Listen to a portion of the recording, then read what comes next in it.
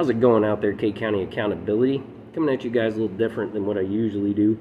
The Senate Bill 36, which is allowing chaplains into schools in Oklahoma. Well, it backfired on the Christians that are trying to push it, because the First Amendment of our United States Constitution states freedom of religion. That's any religion, not just Christianity.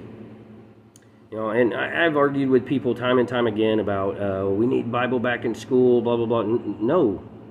I'm sorry, but there is two places that religion does not need to be, and that's in school and in government. Okay, because, I mean, history has taught us that when you put in religion into government, or whenever you indoctrinate people into a certain religion, that's when atrocities happen. That's when people go extreme and think they got to convert everybody into what they believe. But our founding fathers made sure that that wasn't going to happen here again by putting in the First Amendment, freedom of religion. Makes it to where, and I'm sorry, but if you want a Christian chaplain into a school, then you've got to let every other priest from every other religion into that school also. And I've tried to tell people this. They will argue with me about, put the Bible back in school. Well, do you really want, I don't want that taught to my kids. I want my kids to believe what they want to believe, not be pressured and indoctrinated into believing something. I mean, would you want a Satanist? Which that's the reason I'm putting this, is I read this article and it's just been going through my mind all day.